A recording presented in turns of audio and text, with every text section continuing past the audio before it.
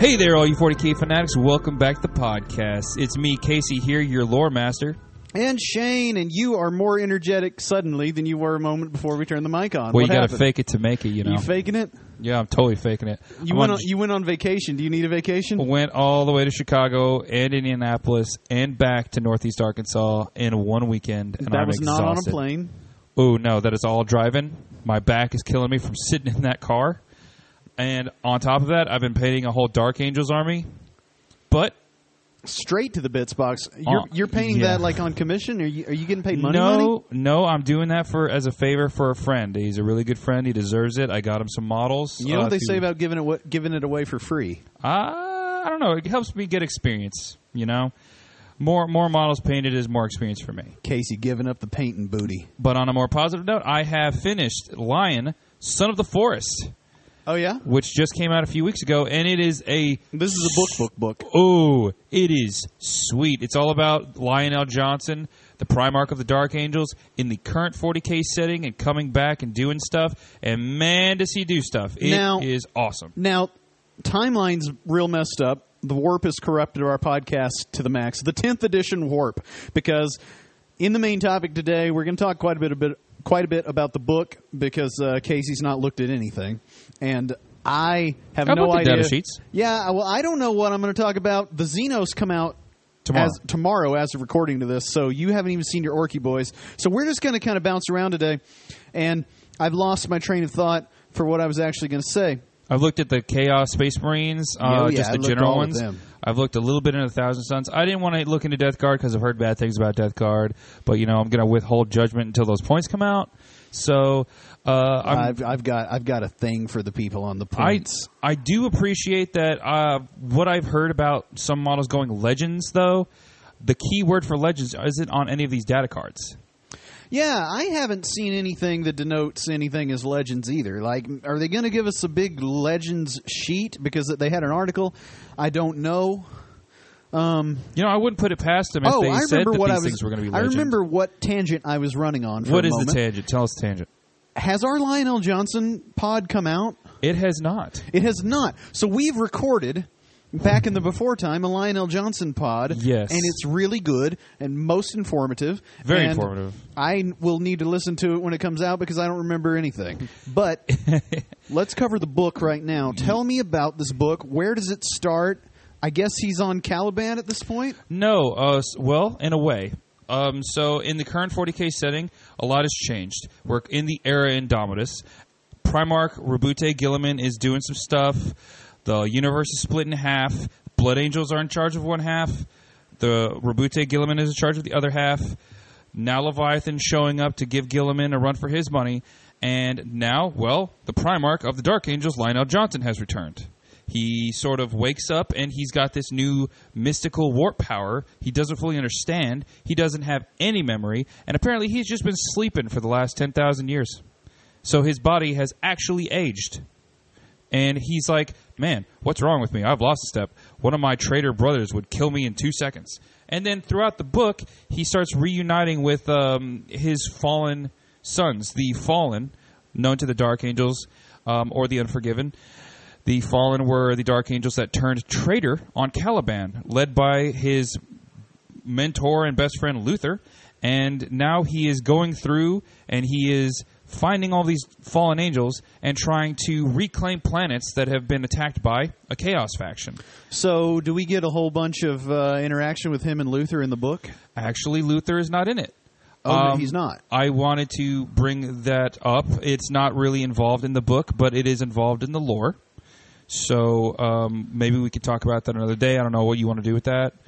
I don't know what I want to do with anything today. Oh, it's true. We're talking about 10th has kind of thrown us off. We are in the 10th edition mines, along with every other content creator that there is. We're drowning in 10th content. There's a Kill Team pod that you guys haven't heard. Yeah, we have the Primarch for Lionel Johnson pod. We've got the Kill Team pod, and we just keep. It's like every week something new. We're just pushing and pushing because these 10th edition mines, they giveth and they taketh away. Yeah, I mean, all that stuff that went Legends. Then we've got the data card reveals. Oh, the data card reveals. Then we've got reveals of, like, characters and stuff the week before that. I've got to open my bits box, though. Okay, open up your bits box. What you got? So. I am still involved, which if we had had everything come out as it was supposed to, I've been playing Legend of Zelda Tears of the Kingdom for a month solid, far too many hours than one should admit to. I'll say it's in just about every podcast we have. It's been in every podcast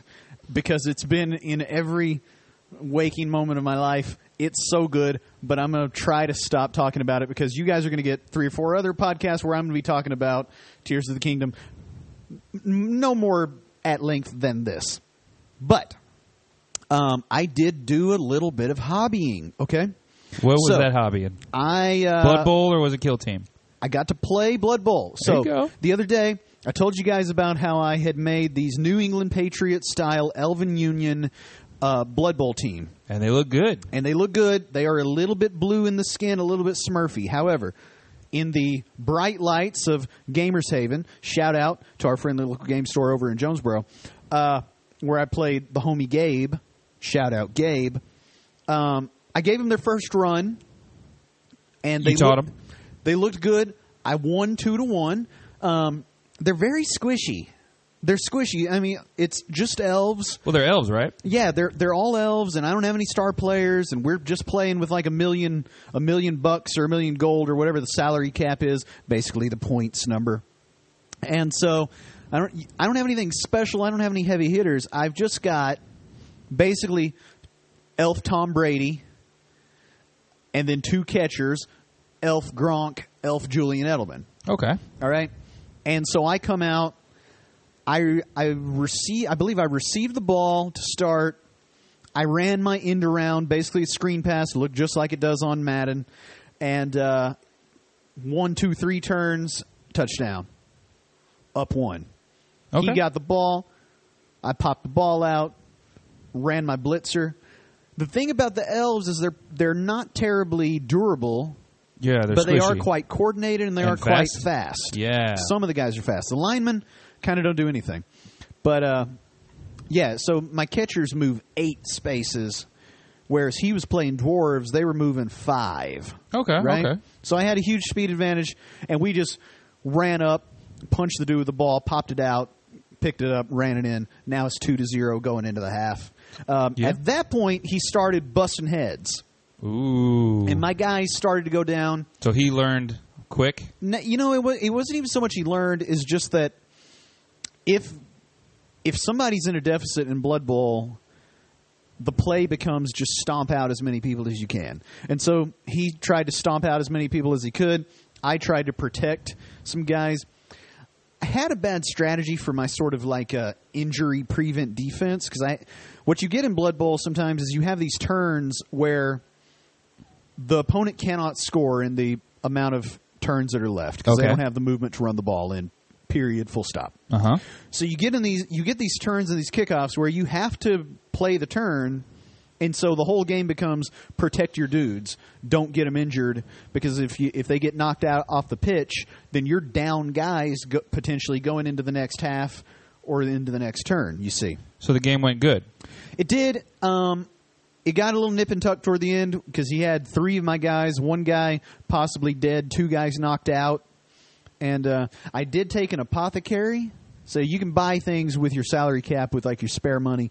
Cheerleaders, apothecary to sort of get a free go again at an injury. So if a guy gets knocked out of the game entirely, you can burn your apothecary once a game and he's just stunned, which means he's down, face down for a turn, then he flips, then you stand up and run him like normal. You should Google what the old school Blood Bowl orc cheerleaders look like. Oh, they're hilarious.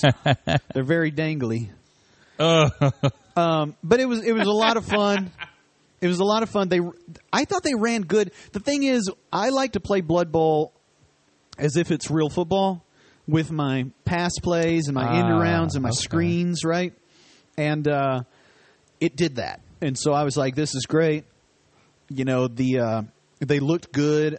They all had their bases done. You keep on telling me to put white field lines on the bases, and I don't know where to start with it, so I have painter's tape and a sponge. Ooh. Easy. I don't know. I don't know. All right, so is that your bits box? No. I've got one more thing. But What else you got? You hit a thing. You've been painting these Dark Angels. Oh yeah, I've been painting these Dark Angels. How are they turning out? They're pretty good. It's all Firstborn. Literally bought these things, $50. You know, it was included a Firstborn character. Where with are you getting a bunch Librarian. of Dark Angels for $50? It was just like a swap. I told somebody who was a very big local Space Marine player. I was like, "Hey man, you got anything spare you don't want?" He's like, "Yeah, I got a bunch of things, but I'll give it to you all for $50." He gave me 10 Firstborn Space Marines. He gave me a Dreadnought, which is the old box knot, and then he gave me a Librarian character that was like, I guess, a special edition in 6th edition. And then I think a week later, they sent the box knot to Legends. That Librarian's a resin guy, isn't he? Actually, he's plastic. Oh, is he? Yeah. Yeah, he looked neat. He's very in the intricate. picture you sent. I'm glad I got it because, you know, my friend's Does he look tiny? He's very tiny. 25 mil. Oh, wow. 25 millimeter base. Yeah, he's really, really intricate, and I like it. And I'm going to, last bit that I'm going to say, it's all for my friend. He's been having a really rough go of it. He's had a lot of relationship problems and then a lot of problems at home lately, so I'm trying to help him out. I think that spending more time with him and then potentially giving him a gift because I'm broke.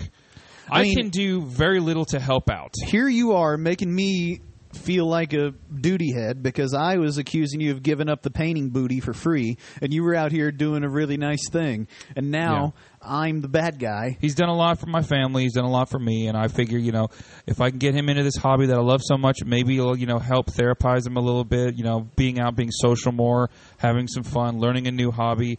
Because we love this universe a lot, and I know a lot of people, this is like a big deal for them, and maybe it could help him out too, because he's in a really rough place, and I want to be there for him. Yeah, I mean, who knows, right? The therapeutic side of it is real, because to continue my bits box, and we're just going to have a long bits box. Oh, I'm closing my bits box, by the way. You're closing your bits box. Closing. I was hoping you had something else in the box, because I don't know what we're about to do for this main topic. Talking about 10th. Yeah, talk about 10th. Everybody's hyped for it. However, I got more in the bits box. Okay, hit it. Man, this airbrush and these ghosty boys. So, I've been slowly but surely working on my Night Hunt army. So, here's what happened, right? Age of Sigmar is a thing. It's good. I haven't played a game yet. However, they had that Night Hunt Legion of Grief or whatever it's called, or maybe it's Legion of... I don't know what it is. There's a box of Night Hunt that comes with a bunch of stuff. And they had it at the Gamers Haven, shout out ×2, and I bought it because I was like, shoot, I'd like to play Night Hunt. And I punched up what the points were in just the box. And the box itself is like 800, 900 points, right? Okay. So I'm like, man, I'm more than halfway there. And then there was a couple characters that I wanted to have, and by the time I punched all those up in Battlescribe, I'm like 1,500 points. Ooh. Next thing you know, I'm out of town a couple of times, and I've bought some other boxes of Night Hunt, and one thing led to another. I have like 2,400 points of Night Hunt. Unbuilt, unpainted. Wow. On the sprue, new in box.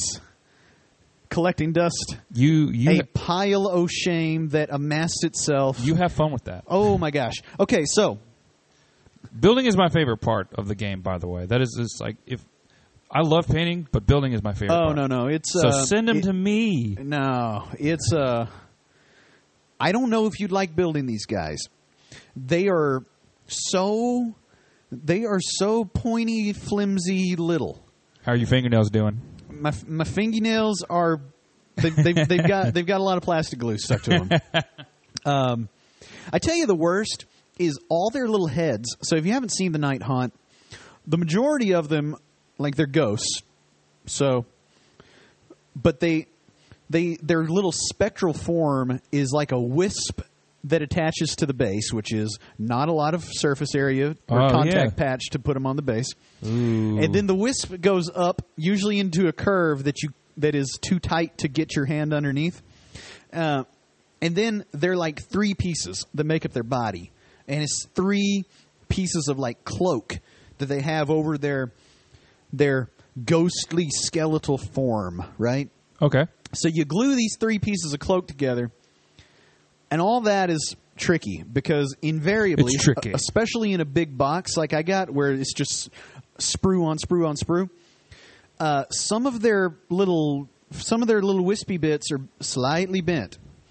And so you go to put piece A onto piece B, right? So they're warped? They're bent. Oh, so are they bent on purpose? No, they're just bent. They're bent because it's a big old heavy box full of stuff, right? And so what you end up with is you get like your big contact patches to go just fine, and then invariably toward the end of their wispy bits, you'll have to like put the glue on and bend it and then stick it and hold it, and it you never seem to hold long enough to get it to stick. I guess I could use super glue and activator, but I'm not that worried about it. These aren't even my problems. And I have one more point on that, which is every single one of them, their head is a separate bit from the rest of their body. And their heads are so tiny. Small? Yeah. They're skeletal heads, most of them. They have their mouth open. They have, like, nothing inside their mouth. So you have to hold their heads on while you glue them. So you've got to, yeah. And what I need are, like, some neoprene-coated tweezers. Yeah. Somebody share an Amazon link with your boy. That'd be cool. On the Twitter or something. Because what happens is you get your tweezers, because you got to have the tweezers, right? The fingernails are not. But too much pressure and that thing's going to go flying. Flying, man. And then the cat's after it, or it's trying to go down an AC vent. Or you don't even see it. Or it's just gone to the warp. Yeah. Like, it's ridiculous. They're so tiny. And none of that has been the problem. What's been the problem then? The problem is I don't know how to paint them, man. So I had this idea that I wanted them all to be like purpley on their core, okay, and then that they would then sort of blend to white, gray, ethereal, ghostly, phantasmic. You should have gone with pink or something. Well, I've ended up with some various colors. The problem is, how do you make that transition? So I did 2 units where I dry brushed like an almost white gray color over the contrast paint purple, and they look acceptable. Okay. The problem is they look dusty. Because by the time you dry brush this thing to death like that, it looks kind of... It looks a little... when spotty or fabric-y. It looks a little colored pencil. Yeah. Like when you see a really nice colored pencil drawing, and it's like, this is so good, but it's not solid. But if it was oil paint, it would be next level Renaissance type stuff, right? Because they're sort of the limitations of the medium. Okay. So I got out the airbrush. I bought a character the other day. The other day when we played, I did see that character. They had a character. He's just yet another ghost with a scythe, right? Tomb Banshee, I think. Oh yeah, no, I bought the Tomb Banshee the day that I was playing with you. I bought this other guy that's very similar. He's a single model. He's on the teensy tiniest base. He's apparently some kind of character. I don't know what he does. I haven't even looked at the rules, but I needed like a test model for this airbrush scheme. So I get the airbrush out. I go to prime in white. I'm on my second attempt of a white primer. This time I'm using the, I believe it's AK one-shot primer. And it's white. And the previous primer, who knows what video or what pot I talked about this on, was chunky like cottage cheese, so it wouldn't even spray. This new primer was Get a couple beers in it. It's the other way. It's so thin that it just wouldn't cover. So I'm just spraying this thing to death. I could have dipped it, right? Oh, no. Did you let it dry? Yeah, well... Okay. Oh, no, don't tell me you just kept spraying it. The problem was I only had one model. I think this stuff would be fine if I do it, and this is the plan, is to do it like 10 or 20 models all at once. Okay. So that I can batch paint. Start on one, spraying this thing white, and then by the time I get to the end, I can go back to the start of the line, and then it'll be dry enough for like the second layer to really pile on. But I was frustrated. I was standing up. I'm at the kitchen table. I've got my airbrush. My airbrush was not clean enough from the previous attempt at spraying white. And it is just spitting, and the stuff is thin, and just the air is blowing everything around. That sucks. So finally I got it white. I then waited 2 days to prepare myself for this debacle that I knew would be coming. I took the airbrush apart. I took parts out of this thing that I didn't know came out. I was like, you know what? I'm done playing with this. If I break it, forget it. Oh, no. I'm taking it all the way apart. So I took it all the way apart, and I got it clean. And then I got me some Army Painter airbrush brand or type, right? Thinking maybe I'm going to have to thin this. Maybe it'll just spray. And it's this blue color. Yeah. And I got it in there, and it sprayed. Did it work? Oh, okay. It sprayed. Well, you might want to be careful. There still could be a clog in there somewhere. That's what happened to me. It worked for a second and then exploded. It was spraying. It sprayed fine. I got the blue all over my dude. I did me a little fade into white. And it looks good now? And it looks good. Good. And I sent you a picture. And yeah. That was yeah. Post that thing on the Twitter. It's done. It is not done. It's not based, but it is done. So I contrast painted his other bits after I had like the fade on. I was careful not to get paint where I didn't want it after I had his sort of like core intact, right, with the fade. And I think he turned out good. Now, he's so much cleaner looking than the dry brushed ones, but I think that's okay because, they're all their own units. The other units will be their own units, but I think I've gotten to a spot where I'm going to airbrush the rest of these models. Oh, yeah, he looks bad already. Yeah, he looks fine. And, I'm going to base him just the same as the others. I think that he'll fit with the others, and it'll be fine. And, my idea, I bought a couple other colors of this of these Army Painter Air paints. I got like a yellow-green color, and I got a purple. Like a neon green? No, it's more like sickly looking green. Okay. But I think that'll look good as a subtle kind of thing, especially since a lot of these guys have like various shawls and cowls over their head and that drape across their shoulders. So those can be whatever solid colors because that's sort of like a solid part. But then their ghostly wispy bits is really where the thing comes together.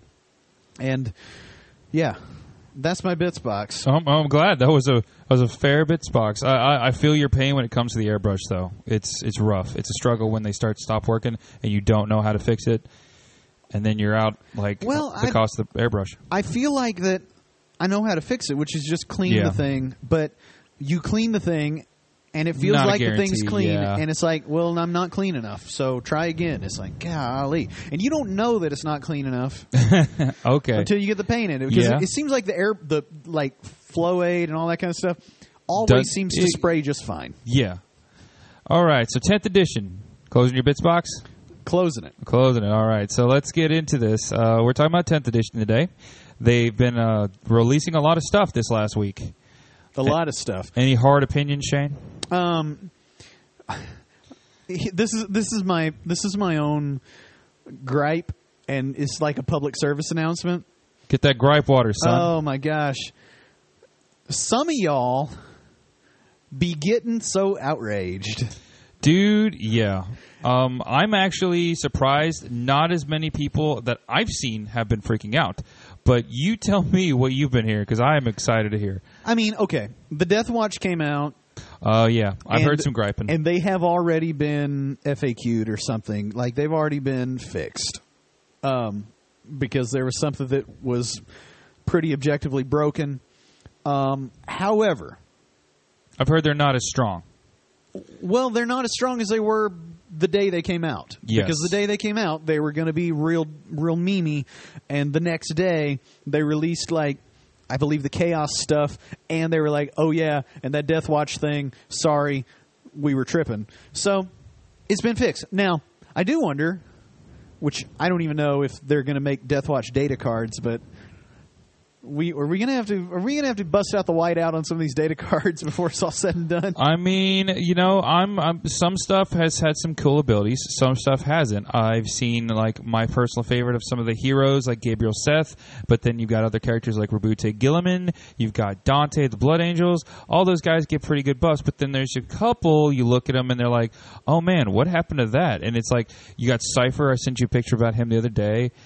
He was a pretty good auto include for a lot of Chaos armies because you could use him as a CP farm, and he was pretty good at buffing characters. But now it just seems like he's kind of a low-level buff, and he doubles the cost of CP for a stratagem that already gets used. So if you've played 40K, not a lot of repeating the same stratagems. No, sir. Yeah. No, let me put you on game, Mr. Casey. So, hit him, Game Master. Let's go. I've got to go find me a Cypher. One, because I think he's really cool. I like his whole lore and everything.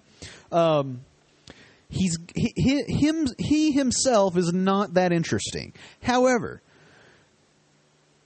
the word on the street is that in the new edition, you're going to only have like 1 or 2 CP at a time. That's true. And so if you go and somebody busts out their good stratagem, turn 1 or 2, and you bump that sucker up to 2 CP instead of 1, or 3 CP instead of 2, but you have just shut down the game plan. Well, I get that. And that is cool. But now, are they going to really use the same stratagem twice? Unless it's something like Overwatch and all that stuff. But I don't think those are even stratagems anymore, are they? Yes, they are. Okay, they are. So yeah, Heroic Intervention is one, and Overwatch is one. And those are all the core stratagems. But then these 6 that we're getting with each faction, some of those have got huge synergies with abilities and keywords and nearly every single one of them with your army rule at large, right? So that a lot of times these stratagems are going to be your like, they're going to be your Falcon Punch, right? And I mean, you could get it once. Yeah, but you're not going to be able to afford to get it again. So change your plans, sir. Seems like a lot of character abilities are centered around affecting CPs and stratagems, which I think is pretty good what we've been hearing at least of rules and everything. Yeah, a lot of your big sort of warlord characters have got a lot of stuff where they can refund a CP or use a stratagem for free. What I was noticing, so I'll just list a couple of my favorites from my army, the Chaos Space Marines, some matches. So my favorite thing about this army building, I can already tell, is going to be the attached units.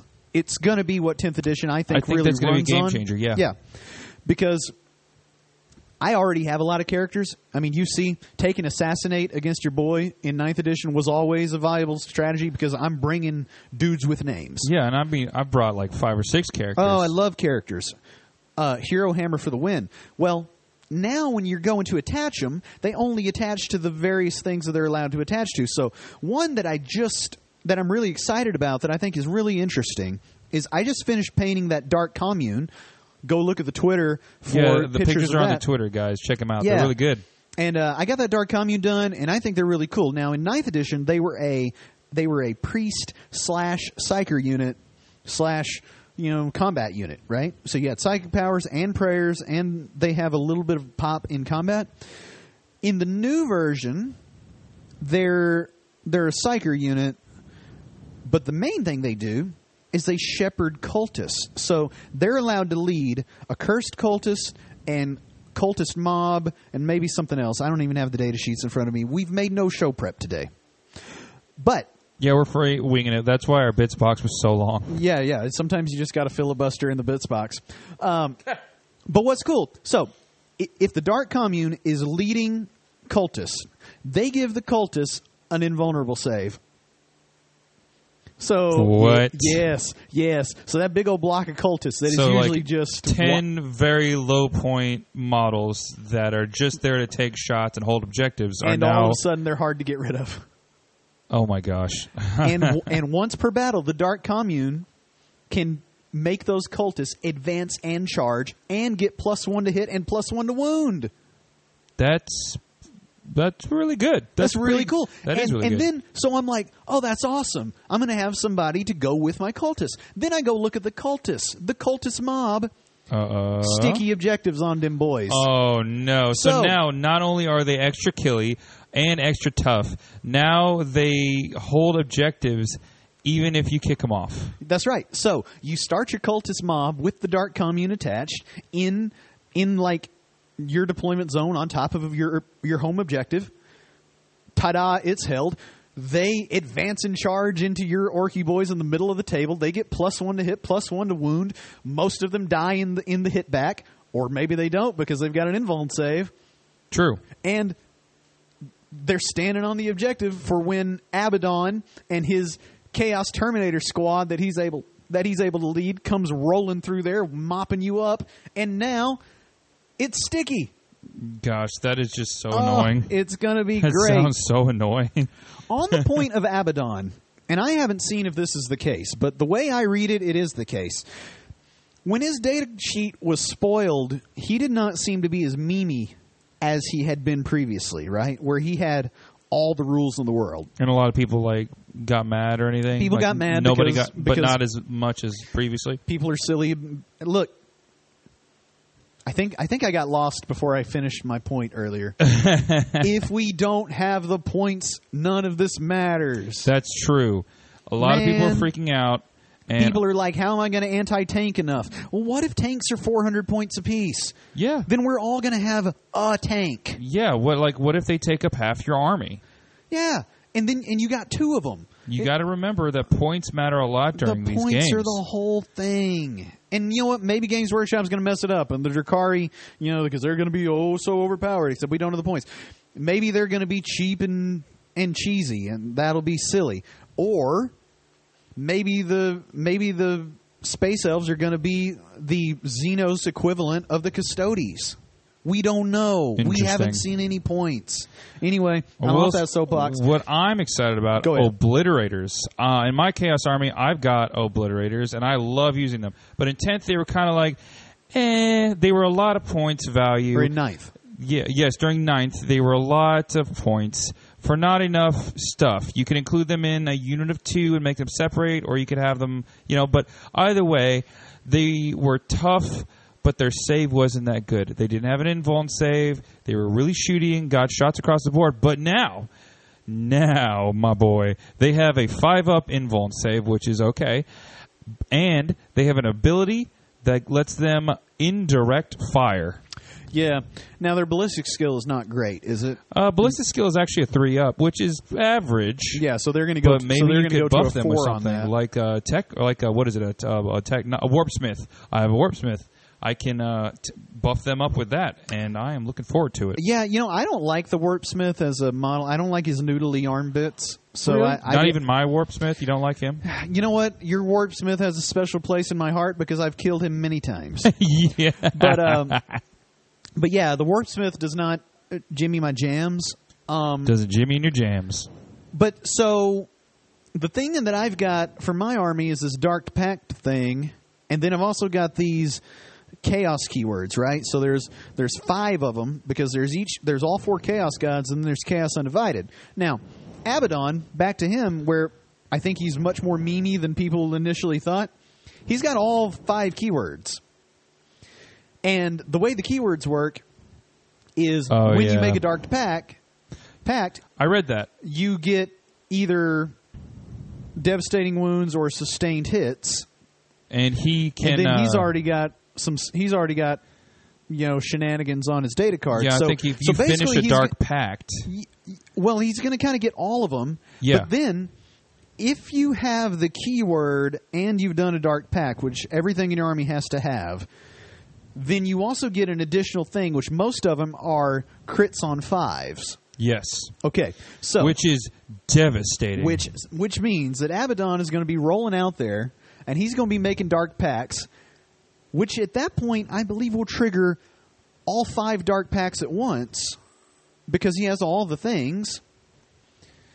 And then he does have all the things. He's going to be doing Mortals on 5s and Explodies on 5s and Lethals on 5s. Can you do Lethals and Mortals? It's devastating. It's going to be devastating. He's going to make his boys shoot super hard. So all you guys who were running things like Obliterators, Havocs, what's the one? Reaper Chain autocannons, Terminators. Well, now look, he can only lead Terminator Squad, Legionnaires. Go to Legionnaire Squad. That may be it. Get as many Legionnaires. Always go Legionnaires because then you get more fire output that way. I don't know because then you go look at the Dark Apostle, who is a. I mean, what's he? Not a librarian. He's a psyker. Yeah. Warp sorcerer. Well, he's the one that does the prayers in the command phase, or did, right? Yes. Well, he's super good with with the Legionnaires, and I forget what he does for them. He buffs them. Yeah, but he buffs them and he gives them a lot of goodies. So my thinking is that the Dark Commune is going to go with the cultist mob as a matter of course, and then Abaddon is going to go with the Terminator Squad. Of course, Harkin World Claimer's up in the paint. He's going to go with the Raptors. I didn't look at his because I knew his was going to be amazing. Oh, he's going to be so cool. Something that I am interested. Do we know what 10th edition is doing with Flyers? There's a big old chunk of core rules for Flyers. Okay, I got to take a look at that. That I only scanned because I don't have any Flyers. Man, I got that. My Helldrake looks a little pants. But you've seen my Helldrake. Yes. I spent a lot of time on it. I painted it really hard. Right around the time that I finished painting it, that's when 9th edition rules changed for Flyers, and you couldn't bring a Flyer in first turn. You had to put it on the board second turn, and this was the whole game wide, not just Chaos. So I had this really awesome unit that I barely used, and then once I put it into the game, I could barely find anywhere to put it because the board, either the board was busy, or B, the board was too short and was like I said, obstructed, or B, I had too many enemies on objectives. Yeah, I mean, I think, though, that's from playing and it's too late to save the game at that point. Yeah, but that's from playing a lot of 1,000-point games. But it was devastating because all these points going into one unit that I couldn't even use for a quarter of the game if I'm lucky. I would expect, in the case of the Helldrake, because that was the only Flyer data card we got, to my knowledge. We'll see a lot when Orcs come out tomorrow. I think it's going to be cheap. I think on the point of the Helldrake itself, it'll be cheap. I don't know about anybody else's Flyers. I mean, the weapons are pretty decent on it. It's not like overpowered, in my opinion. I think it's going to be like a force to be reckoned with. But I don't think that this is going to be a big, just from judging from what I've seen, I don't think Flyers are going to be a big, overpowered force. I think they're going to be right in the middle. So maybe like what people used to take in early 9th and how devastating they were. Now it's a little different. So I don't think that the aircraft, because we're saying Flyers, like things with the fly keyword are different than aircraft, right? That's so true, we're talking about you got aircraft. Raptors and stuff. I don't think aircraft benefit from cover, and so yes, they don't. The problem that you get with aircraft is that they're just easy to draw line of sight to. Yeah. So nothing can hide from them. They require some movement unless you declare that they're hovering, in which case then they can sit there. But and you remember the speed wall that I unleashed on you the other day. Yeah. Well, if you think about it, what if Orcs were running a mob of 6, maybe 10 Defcoptas, which have the keyword fly, which ignore terrain, and also use the speed wall, and have a very good ballistic skill, or ballistics, and a very good melee. So imagine all of that, but extra shooty. So I bet that's why they changed that rule. I don't doubt it. Yeah, and I don't believe you can fly over terrain anymore. Really? Yeah, I've got to look at that about fly, but they've adjusted fly, and I've not seen it in practice to really get my head around the differences. Because the difference that's illustrated in the book is if you want to land on something, then you have to measure the distance diagonally. Okay. Accounting for the Pythagorean theorem of the increase in altitude, right? I'm unsure if that means you can just jump straight over a ruin, right? Yeah. Because if a ruin is 14 inches tall and you've got, I guess Flyer's movement's unlimited. Yeah. In the case of most all that I've seen, it's like minimum 20, but then unlimited movement. Then I guess you could, but I don't know. And that's in the case of aircraft. So then I believe, like in the case of my Raptors, they can't just jump over whole chunks of terrain. But I'm going to have to look into it closer. I think that a lot of this kind of stuff that is often seen as nerfing a whole chunk of the game, the other side of the sword usually makes it so it's I'm betting they're just waiting. as viable. I'm betting that's why they waited to do points last. They're waiting to see how the community reacts to all these stat lines for all of these weapons and vehicles and characters and troops. And they're like, okay, so now that people think this sucks, let's lower the points so they can take more stuff. You know, that's what I would do. I don't know. I hope that the points got figured out at around the same time as they made all those data cards. Like, I would hate to think that they're letting, Twitter upheaval guide the points cost of anything.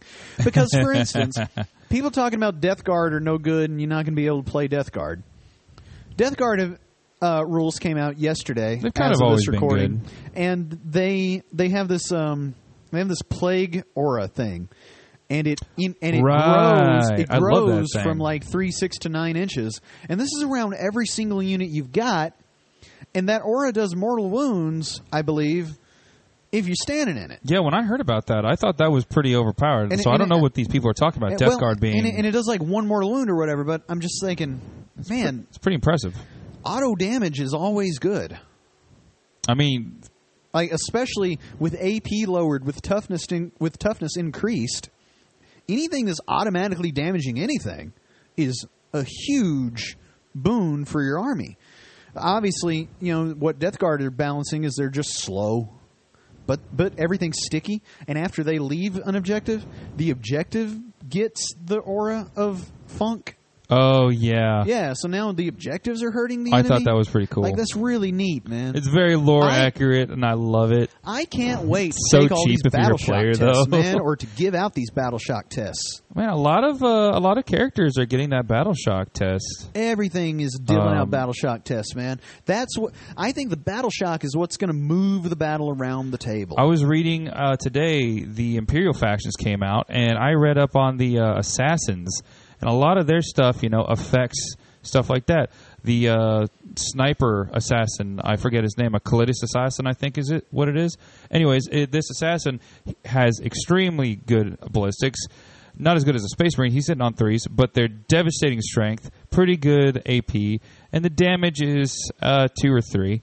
And in the middle of shooting, you have to take a battle shock test if you get hit. And I've seen that with a couple of other characters. If you get shot by this character, you have to do a battle shock test, and it affects your leadership as well. I think that's pretty unique. Yeah, there's I want to see how that affects the game. There are quite a few abilities that I've seen where it's like each unit that is hit by this unit has to take a battle shock test. Has Gilliman's stats not dropped yet? No, he's in there. Are you sure? I'm looking through the Space Marines. 200 pages of cards on the PDF. I know. It's ridiculous. I'm flying through it, man. I'm just saying. Yeah. Yeah, so you could split fire if you could find somebody that hits on 2s, right? And you could just go, I'm going to target that guy and that guy and that guy and that guy and that guy, and just deal out however many battle shock tests right then and there. And that's going to be a problem for people, because you can just shut them down for a turn. Which, of course, in those cases, you've got to remember that is not your army going below half strength and failing to battle or having to take a battle shock from then on. That's not the case. So they're going to recover on your next command phase and then be fine. But that could be a turn where they just, a guy could get lucky and spike on the dice and shut down your scoring. Have some good old-fashioned orc luck on you. Yeah, man. Yeah. It's going to be fascinating. Battle shock is so integrated into some of these stats, and I really think it's going to be interesting to see how it sways a battle, especially one of those lower point games where things are really swingy and any decision could affect one person swinging the game in their direction. I would love to see how battle shock affects that. Well, I think the other thing that'll be interesting is that we're going to have situations where, because attaching characters is really fun. It is fun. If we're playing a 1,000-point game, we're going to want to bring a character for every unit. So we're only going to actually have 4 units to make 1,000 points, possibly. And it would be really easy for both armies to both be totally battle shocked, and nobody can score. And then what? Yeah. What are you going to do? What now we're going to play for the gambit? Yeah, maybe that's the fun because oh, it's going to be wild. Maybe that's for the people who are like, what? You won by points. What does that mean? Maybe it's something like that. And then you just where let's fight and see who's still alive. Well, you know? or like I say, you remember the Gambit cards that are coming, right? Yeah, I'm excited for those. You talked about those a little bit. Yeah, where you get however many 30, 40 points if you make this Gambit, which it has some randomness to it. But I like that so much. If you've gotten yourself into a crazy attrition war where everybody's just mostly beat up, they're all battle shocked, you just keep failing battle shocks. And then you have to come up with a new strategy. And you can't use any stratagems on these dudes because they're battle shocked. Yeah, and right? now you have to come up with a different way to play the game. You got to come up with something. Just so you can get points. It's so good. It's going to be so fun. And I like how nobody knows what's going to happen. I have my first game on Saturday. Who do? Me, my orcs, versus Leagues of Votan. Oh, you're playing the homie Chris? All the punchiness and all the shootiness. Who's going to win? I mean, are you guys just bringing stuff, or are you just going to scramble once the points drop? Yeah, pretty much. We're going to find out when the points drop, what we can take, and then we're going to make the best we can. Go up there, reserve a spot at the table, and then we're going to see what we can do. You're going to muddle through.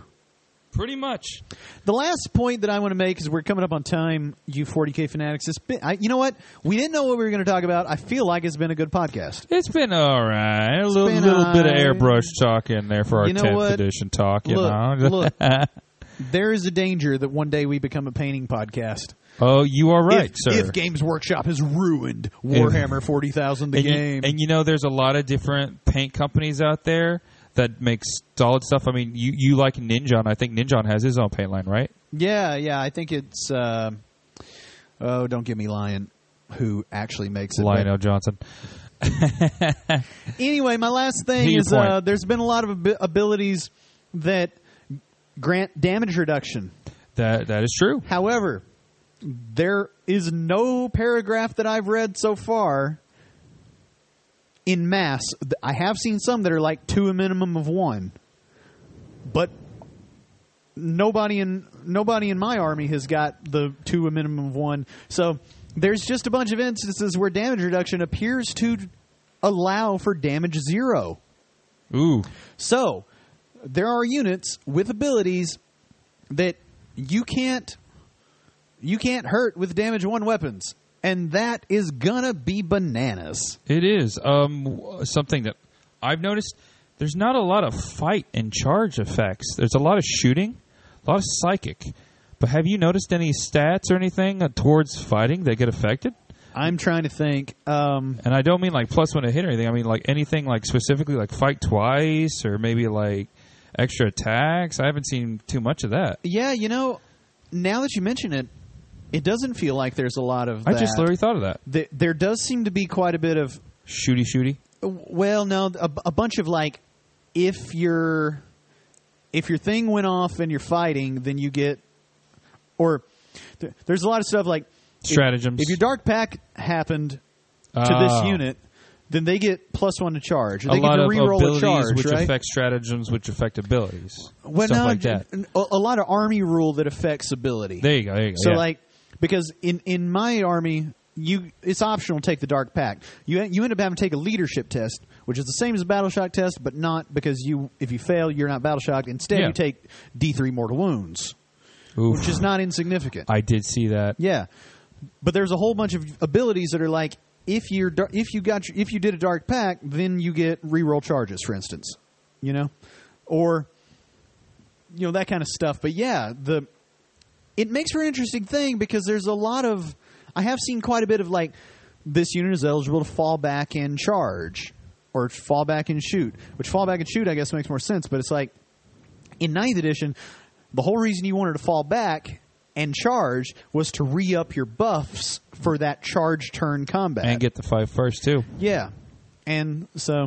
Ooh, have you heard about this Eldar stuff that's been going around? I don't think so. You haven't heard about the broken Skeins of Fate dice stuff? I have no idea exactly what it is, but people are saying that tournaments are already banning Eldar players from being able to play. A tournament. But stats haven't even dropped for them, have they? Right. A tournament banned the Eldar at the moment they saw the army rules, and then I think they've backtracked on it because they were like, man, what are we doing? And furthermore... What are they doing having a tournament like the day that it comes isn't out? even out. The day it comes out? Don't do that. You're going to... I mean, I get you're trying to have fun. Brokenness is not going to be their biggest problem. Their biggest problem is going to be a whole lot of people not knowing the rules. Yeah, don't charge people money to beta test the game in a tournament when it just came out the day before. Well, and it wasn't a GW tournament. It was just some tournament. Oh, but, yeah. You know, the internet. It was just some guy. Yeah, the internet doing internet stuff where it's like, such and such is banned because of whatever. It's like, who are you? True. Who are you, Reddit person? Where is this tournament? Is it even a thing? You know, don't believe anything we say, and certainly don't believe anything you read on the internet, and only believe half of what you see on the internet, because that's the only place that things can be seen, and most of it is deep faked. True. Or something. Fake news. And Fake news. While we're Sad. doing this is Wednesday the 14th, and 10th edition finishes either on Friday or Saturday. I cannot wait to get some points. I cannot wait to get my data cards tomorrow.